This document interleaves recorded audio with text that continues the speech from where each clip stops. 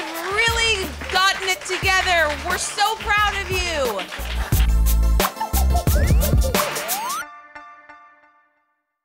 All right, let's get started. Who wants to guess my weight? Go. Okay, I need a suggestion. I'm not gonna cheat. Supercars? Okay. Supercars and traveling. Joe Rogan is my dad.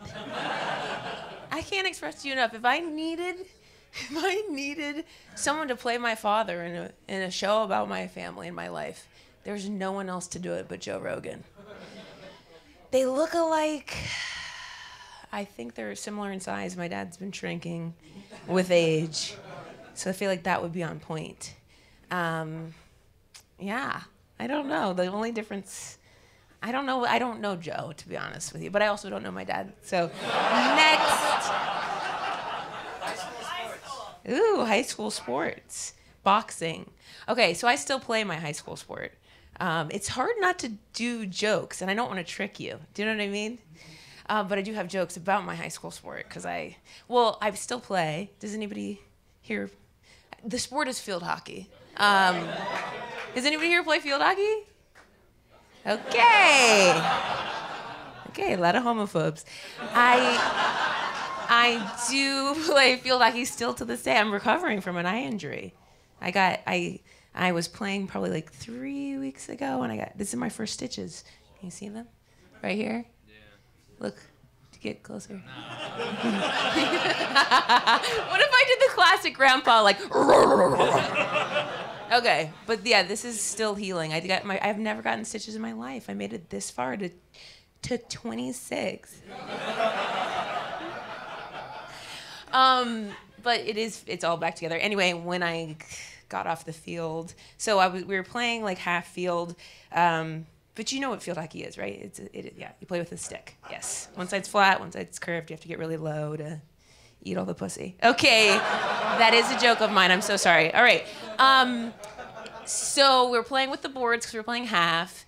And my friend Christina passed it off the boards. I went to receive it, and it popped up in my face. And then the ball, which is like hard plastic, hit my eye. And it hurt, but I didn't think it was that bad. I was going to like sort of Draymond Green it, you know what I mean? Be like, oh, like make it look worse, hopefully get a penalty or something. And then I was covered in my own blood. I was like, that was realer than I thought. And then, of course, I was coming off the field. Being a woman, I was like, I'm so sorry, this is my fault. And my friends were like, we don't know why you were apologizing, but you kept apologizing as you were bleeding all over yourself. And yeah, I had a lot of friends who wanted to hurt the person that hurt me. And again, it was me. I did it. It popped off my own stick. Okay. I'm trying to think of any other high school sports I played. Oh, I mean, I did a little track. I did the long jump, but I mean, the numbers would be abysmal if we compared them to an Olympian's. Do you know what I mean? It's probably like how they just jump over a puddle is how far I was with all my strength. I also did high jump. It's getting more and more embarrassing as I keep talking. I think I tried to run... I tried everything, okay, before I quit track and field, just to be clear. I tried the mile, and I remember packing snacks in my underwear. It was an orange slice, and do you remember that Power Gel, the fuel that tasted like, does anybody remember Power Gel? It probably still exists, but it was like vanilla, and you like squirt it in your mouth like jizz. And... I remember, like, if you think about it now, it's like 4 laps, isn't it? What a fucking... I mean, it's not that hard. I treated it like I was out for days. Like, writing a letter to my mom, like, hopefully I'll be back before dusk. But the real problem was that we had an hour for lunch at my school in Ohio. We could go anywhere we wanted.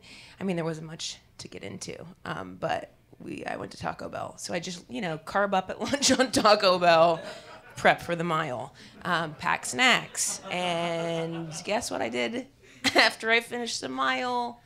I barfed, yeah, 100%. I barfed everywhere. But I remember packing orange slices, the Power Joe, and then it all came up. You look so confused about my choices. I also did try running the 100. I do remember that. And, or maybe it was like the 200, whatever, half or a sprinty thing. But in the blocks, I was maybe, who would have been holding the blocks for the first runner? The last leg? I don't know. I just remember holding someone's blocks while they took off.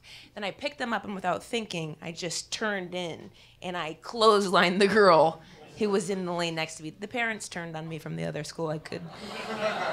They yelled at me. I couldn't go back, and that's why I don't have an education. Okay. You said supercars earlier. Like super heroes, but cars? Or like... Okay. You mean like Ferraris and stuff. Okay. Sure. So like, is that your personality or? No. Do you have one, or it's just more of a wish? No, I don't. Okay, you don't care about cars? A little bit. Okay, so what if I told you I drove a Volvo? How does that make you feel? Reliable. Okay. Old reliable. Yeah, I drive a Volvo. It's not a funny story, but I did get it for a road trip. And this is when you should really listen to your instincts. Again, more of a cautionary tale, what I'm about to get into. I was driving alone up the coast, and it was like October 2020 is when I bought it. And I was driving up to Seattle to see my friends. And a cop in front of me dodged something on the highway and then just left it for me. And it hit my tire, blew it out, and I had to like pull over because it was like... So then I did press the Volvo on call. And as I'm waiting, like an unmarked white van pulls up behind me. And I'm like, well, that couldn't be an official Volvo on-call vehicle. But, you know, like, I'm too much, I don't know, like my little antennas were sort of going off. But this guy, he comes up very quickly to my window. And he's like, roll down your window, I'll help your thing. I'll help you flip your tire. He's like, pop your trunk. And I just popped the trunk. Ooh. He's working faster than anybody's ever worked to fix a tire for someone. I get my knife, and I'm like, maybe it was a bad idea to open the back of my car for a strange man in an unmarked large white van enough to carry me and all my bones and skin. So, thank goodness the tow truck driver pulled up as he's like quickly, I'm sorry, this is not funny, I got the light. As he's quickly changing my tire, the semi or whatever, the truck pulls up on the highway. And cops had already driven by. One of them pulled over and did say, like, are you okay? And I said, yeah, the semi's coming. And then cue the white van. Probably working for the cops. No, okay. But he's changing my tire. The semi pulls up. That is when I quickly get out of my car and run back to the semi. And I pop up, I go on the inside, obviously, because cars are like zoom, zoom, zoom. And I go around on this side, and I pop my head up on his passenger side window. And there's a chihuahua there that was doing what I was trying to do earlier, like, and I was like, ah! The driver is so mad at me, because he's like, what, you just called your friends to help you?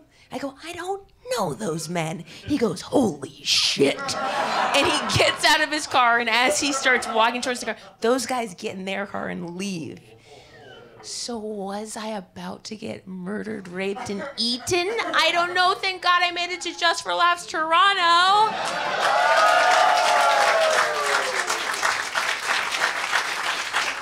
I feel like we should bring Jeremiah back up here. Maybe he'll veer away from the murder stuff.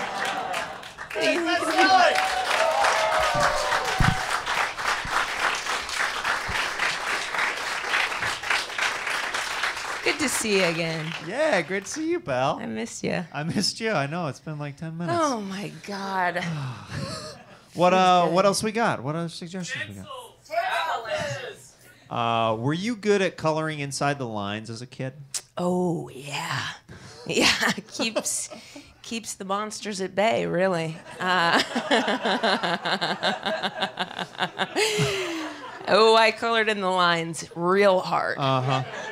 Yeah. My wife got some adult coloring books for stress. Yeah. And that was the first time when I was married to her where I was like, am I going to be okay? That was the first, it's like, is this a red flag? It's like, am I about to be on one of those snapped murder shows? Like, that, like, this is how she gets it out of her system. Is just like, he just hasn't been doing the dishes recently. Just like, and then it goes a little bit Jeremiah, pass me the blue. That's violent, Jeremiah! I'm sorry. Bring me my stencils! What else we got? Cranberry farming. Cocktail. What was this one? Cranberry farming. Cranberry farming. Ocean spray. I mean, is there anything hotter than a man in waders? You know what I mean? Is there room for two in those waders?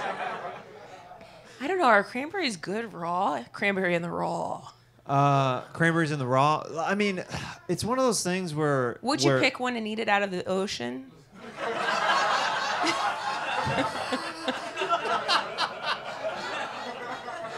I would love it. We gotta get the jokes in now because I talked about almost getting murdered.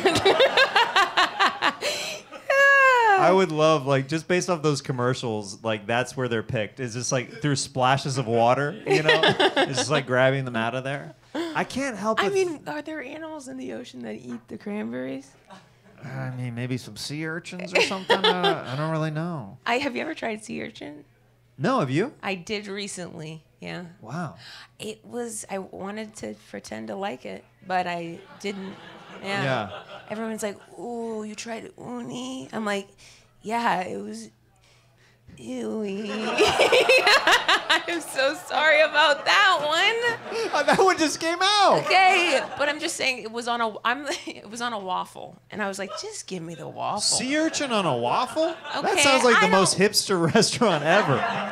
Here's the thing. We do things a little different here. Anytime somebody prefaces that, like at the restaurant, hey, welcome to this restaurant. We do things a little different here. You got to be a little afraid of what's about to come on your plate. It was sea urchin on a waffle. Have you ever had a cranberry in the raw, like just straight, like off the stem? Not that I recall. Because I can't help. It's just one of those things where that fruit, like I've heard it so many times over the years, where I can't help but not think of UTIs when I hear cranberries. Oh, okay. You know what I mean? Because that's my only. Waiters. You thought of urinary tract infections. Yeah, because that's the only. Hello. Yeah, I don't know. I guess that's supposed to help. Like it's just like kind of a symbol. Like if it's in my fridge at my place, I'm like, oh. Do I have a dirty dick? And I did this to my wife. Are you? Like I never think like it's her, and I'm like, am I doing something wrong on my end if I see the cranberry juice? I would like to answer for her. Yeah. Yeah, it's always you. You're the problem. Good to know. I guess I shouldn't name my balls Ocean Splash or. It's got a tart taste. I don't know what it does. The balls or the cranberry?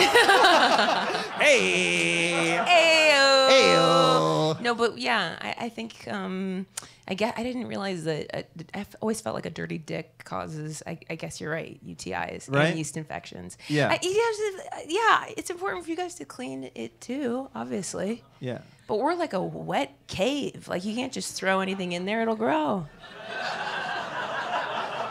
That's what I call it, the old wet cave. And I call mine the dry corn dog. There needs to be a little bit more mustard on it, you know what I'm saying? Let's grab another suggestion. What's that? Birthday sex. Birthday sex. Thank you, ma'am. Thank you. Sex. Birthday sex. I don't know. I'm usually too full. Thank you. Thank you for your honesty.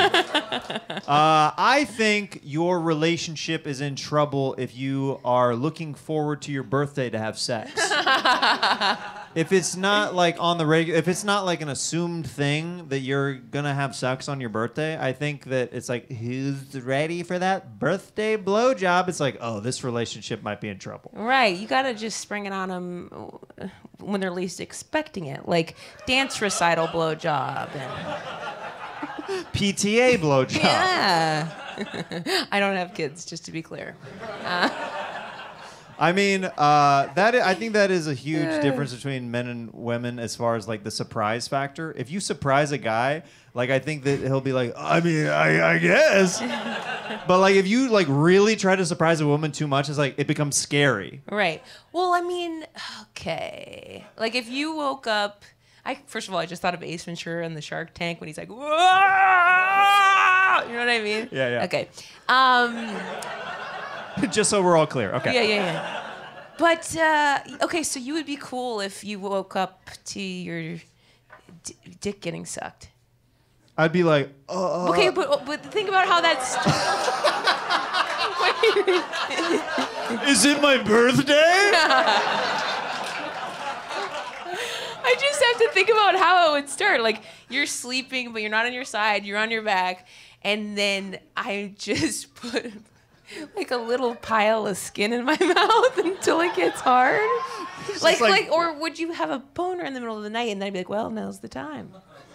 Well, sometimes as men we get like pee boners in the middle of the night and stuff like that. Okay. So I mean, if so you maybe there's a little snack inside. That's I'm what I'm not into drinking pee, to be clear. She doesn't have kids. She's not into drinking pee. I like fucking at children's recitals, is what I said. No, I'm just kidding. I like the idea of letting your significant other know, like, come on, there's a snack in there. Can you imagine if I was like, I've hidden a snack somewhere inside my body? If I put like a mini Snickers up in my hoot and it was like, trick or treat. And you're like, hungry? Why, wait. Guys, keep it going for Beth Stelling. Bye.